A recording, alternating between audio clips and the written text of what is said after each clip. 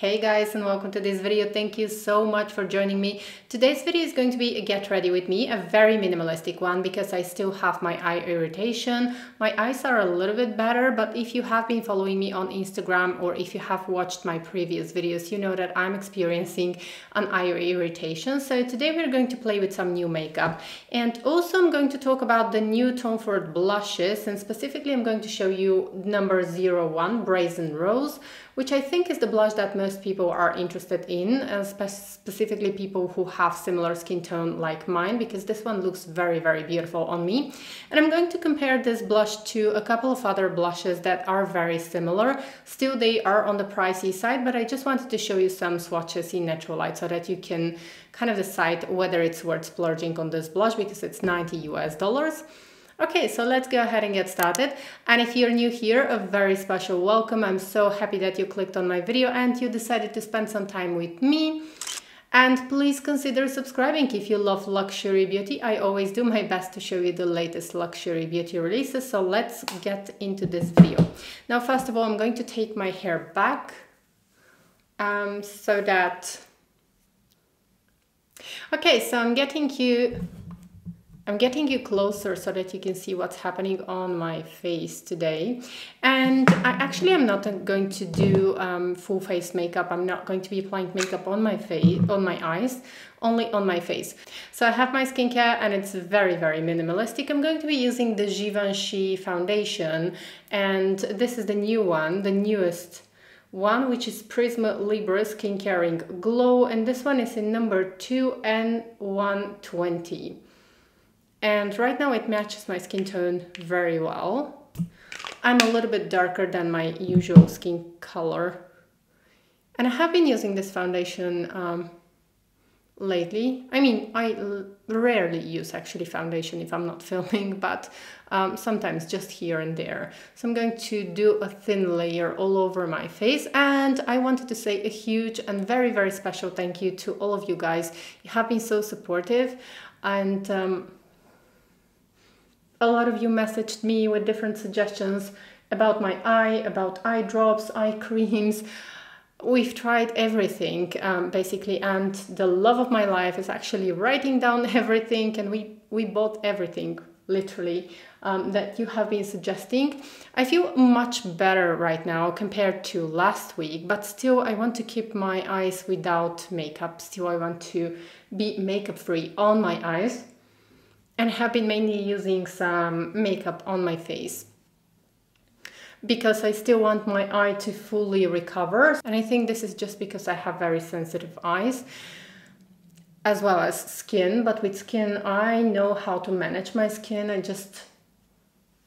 It's easy for me because I have been reading about skin for years, and I always know how to tackle irritation and how to get rid of any irritation on my skin. I just am in control with my skin, but when it comes to eyes, it's a mess. And right now I'm only having irritation on this eye. This eye is completely healed, so yes, I'm so happy about that. Okay, now we have my face done, and what I have been using, now I cannot use my proper skincare routine just because I don't have the patience, because when I don't feel completely fine, when there's something wrong with my eyes, I just feel so irritated. You get me, I hope. I really feel so irritated and so nervous and so grumpy when something is wrong because it messes up with my whole routine, it messes up with my workouts and everything. Since I'm not using, I'm using very minimal skincare, I tend to have some darkness that is quite unpleasant. So I'm just going to get rid of this darkness with the Charlotte Tilbury concealer. I'm wearing this in number 1 Fair, and you can see that it's a peachy color, but it cancels the redness, the darkness under my eyes so well. So if you're like me, I think you're going to enjoy this one, especially if you suffer from severe dark circles. And I'm only going to be applying it right here in this part. I'm avoiding this part because here I'm in my mid-30s, and when I don't have a proper skincare routine, I have some lines that are more pronounced here, and if I apply concealer, they become more visible. So that's why I'm avoiding this part. So always customize the look to suit your own face. Now, it is absolutely amazing how many friends I have here, guys, among you, and I was really, really impressed with so many messages that I received from you, and I just wanted to say thank you from the bottom of my heart, because we have created such an amazing beauty family here, because I know so many of you by now, and we are slowly growing our family. I'm using a favorite powder, really love this one. I showed it in my favorites video. This is the Chanel loose powder, which I used not to like, and now I decided that I like it. I had a change of heart. I don't know why I didn't like it in the first place, but it's brilliant. It's so good. Maybe it does have a little bit more coverage, just a fraction more coverage than the previous one, but it's so good. I can't wait for my eyes to get better and to film videos for you guys, because I have so many videos to film. It's not that I can't film videos right now. I can apply makeup, but I still want to fully recover, and unless it's completely necessary, unless it's a very important video, I just want to not apply anything on my eyes or close to my eyes or on my eyelids. So quickly filling my eyebrows with my favorite Dior eyebrow pencil. This is the only one that I use, and it's so old. I think that they changed the packaging now. So all of the products that I used are going to be in the description box, and a huge thank you guys for using my affiliate links. This helps so much, because it's really, really hard when you're based in Europe, and your support means so much to me. Okay, and brows are done. I just want to apply a little bit of lipstick, and I'm going to be using the Chantecaille lipstick. This was it a summer collection? It was a summer collection, actually. And I just like this bright, you're going to see orangey color, because it's going to add some sunshine into my day, because the weather is horrible today. It's not good. I don't like it. And okay, so let me know what you think in the comment section below. Now, I'm usually not a person who is going to wear an orangey lipstick, but this one is, it has a little bit of a reddish / orangey vibe. It's definitely an orange color, but it's not as scary as the Hermès lipstick that I showed you a few videos ago. If you haven't watched my video, I went out of my comfort zone with one of the most iconic orange Hermès lipsticks, and I'm going to have a link to the video here or here, so that you can watch it. Let me know what you think of this sunny color. Now moving on to those blushes, and the blushes that I'm going to show you are actually Brazen Rose by Tom Ford, and this is from the new Tom Ford Shade Illuminate blushes. Now these ones retail for $90 US, which is an insane price. I don't know if you've noticed, but all of the brands, all of the luxury brands started to increase their prices. First of all, we started to see an increase of the handbags of Chanel and Hermès. Then we started to see a significant increase in the fashion, and we are seeing this increase coming also in the luxury makeup. I knew that this was going to happen. I mean, when I saw the handbags increasing, the increase of the prices of the handbags, I knew that an increase was coming also on luxury makeup. And now we see a lot of products are just being re-released with new prices, and we see higher prices on a lot of makeup products, which is very unfortunate. But I hope that I can provide you unbiased makeup reviews, and please go ahead and subscribe, support my channel, because I'm always going to try and do my best to show you some of the latest luxury beauty releases, well, as many as I can buy, of course. And I'm always going to do my best to show you everything in natural light. Now, often I don't comment on the prices in my videos, and probably that's a downside. Let me know if you want me to comment in the future on the prices as well. But I think that you can all see the prices.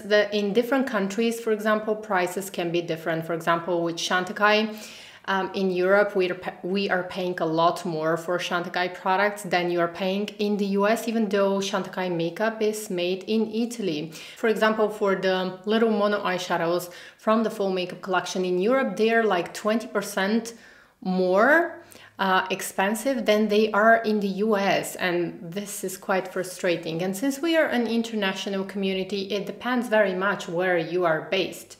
Now, most of you are in the US, and that's why most of the time when I'm commenting on prices, I comment in US dollars, because most of you guys, we have a great US family here, which is amazing.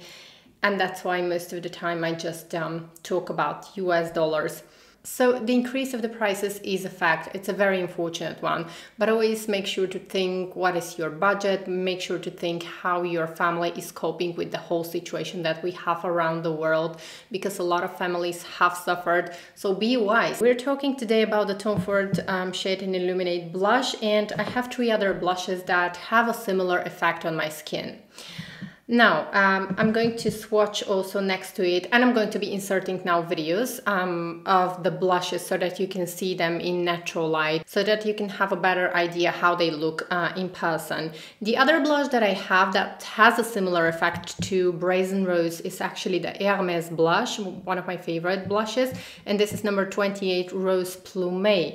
The other blush that has a similar effect on my cheeks is the Chantecaille Butterfly Bliss blush, and I think that these are all the same price range. And then the other blush that has a similar effect to my on my cheeks is the House of Sillage blush in Pink Bow, and this comes in a palette which comes in with a highlighter and a blush. So these are all have similar effects on my cheeks, and I'm going to show you now. Now you can see now swatches which I'm going to insert. You can see swatches of all colors, and keep in mind that all these blushes are powdery. They are completely matte. They feel a little bit powdery on the skin. They blend like a dream, and these are some of my favorite blushes, some of the blushes that match my skin tone perfectly. Now I'm quickly going to insert a breakdown of all of these blushes, the price and the amount of product that you are getting, so that you know what is the value of the product actually. They are similar prices, and the one that is going to be the best, the most, generous in terms of quantity of the product versus the price of the product is going to be the Disney blush, because here you're getting 15 grams of product. It is amazing. This one is made in Italy. I think that most of them are made in Italy. Let's go ahead and see. Chantecaille is made in Italy, and Tom Ford is made in Italy. Hermes is made in Italy, and also the House of Sillage is made in Italy. Probably they're made in the same factory, so more or less you're getting really, really good high quality products here. Okay, so now that we have the price and we have also the quantity of the product, let's go ahead and swatch them on my cheeks. Okay, so I'm going to be starting with Tom Ford, and I'm going to apply it here. And I'm going to keep this cheek actually with the Tom Ford blush, and then on this cheek we are going to apply all of the other blushes so that we can see how it applies. So immediately after picking the blush, you can see I pick a lot of blush. And as I told you, it's very powdery, this one, but all of them are powdery because they are matte blushes, and they have the same. I'm closing my eyes so that I don't get any powder into my eyes. Sorry guys that I'm behaving so weird, but I really want to get so much better. Really want to be back to normal. Okay guys, so this is how it looks, and I did apply a little bit too much. I mean, I wouldn't normally apply that much, but I just want you to be able to see better the color. So my camera stopped recording for a while, and that's why I just want to tell you what I did. So basically here I have Brazen Rose by Tom Ford, and here I applied the Chantecaille Butterfly Bliss. And what I was saying is actually that the Chantecaille blush looks on my cheeks, applied on my cheeks, it looks exactly the same as the Brazen Rose from Tom Ford. You can see that there is no difference whatsoever, so they are literally like dupes. So if you don't want to pay the $90 US, this one is the same price because it's only 2.5 grams of product, and the Tom Ford is 6.5 grams of product. But if you are in a moment when you want to have this blush, this kind of blush, but you don't want to pay $90 US and you just want to have a smaller quantity blush, you can go for this one. So in terms of, price, they are the same. In terms of quality, the way they wear exactly the same on my skin. These are two of my favorite blushes. Okay, so now starting with a clean canvas once again on this side. This side is still Brazen Rose from Tom Ford 01. And now let's go ahead and try this 28 from Hermes, and this is Rose Plume. I'm going to be using a new brush now at this time. And with Hermes, on my skin, they are much more pigmented, so I only need like a couple of swipes to get the color. Okay, so take a look at that, and they are absolutely the same. Probably here I applied a little bit less of the Hermes blush. Let's actually apply a little bit more so that we can like really have almost like a dupe. But I'm looking at myself right now. I have a window right here, and I'm looking at myself close up in the mirror, and I can tell that they have the same effect. Now here we have a slight difference only. The Hermes blush, as I start building it up, it looks a little bit more pinkish, whereas this one looks a little bit more like, not as pink as this one. This one is pink, this one is pink, but this one, the Hermes blush, is a little bit more pink than this one. But this is only when I look at myself in the mirror, and let me actually face my window. It looks the same actually. Now there is just a little bit of a difference, and that's why I decided to put the curtain here so that it can somehow create a shadow on my face, and you can probably see better what's happening.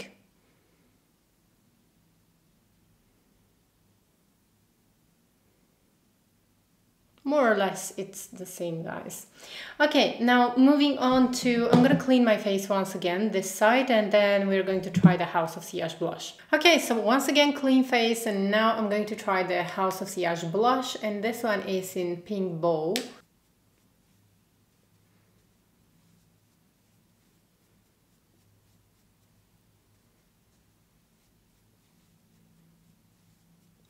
Again, this is a completely matte blush. This is with the House of Sillage blush. And you can see that, again, they are quite similar. Now, not exactly the same. They are not like dupes. They're not exactly the same. This one is definitely a little bit more pigmented. The House of Sillage blush definitely gives me more pigment, more color on my cheek. So the closest shade to Brazen Rose from Tom Ford is actually the Chantecaille Butterfly Bliss blush. On my face they look exactly the same. On my swatches they don't look the same, but once applied on my cheeks they perform, and they look very similar. You could see that. And yeah, this is the last one. Okay guys, so bottom line, these four are my favorite blushes. You can see that they look quite similar to each other, so it's all up to you to decide which one to pick. I think that these four are exceptionally good blushes. I like them. These are some of my favorite blushes, and they match my skin tone very, very well. They look so natural on me, and these are actually the blushes that I would wear every single day. They might not look very impressive on camera, or they might look a little bit pale on camera, but in real life these are exactly my blush shades. So if you're pale like me, I think you're going to enjoy these blushes. So once again, this is Brazen Rose. This is how it looks. I think it's very, very beautiful, and I really enjoy this kind of completely matte blushes, a little bit powdery, because they blend so easily. I just don't have any issues blending them out, and they always look very flawless, and it takes me like a few seconds just to apply the blush. So that was all for today's video, I think. Thank you so much for joining me. Thank you so much for watching this video. I always appreciate your time so much. When you choose to watch my videos, I feel really honored. Please don't forget to subscribe if you haven't already. It means so much to me, and I hope to see you in my next video. Take care. Bye.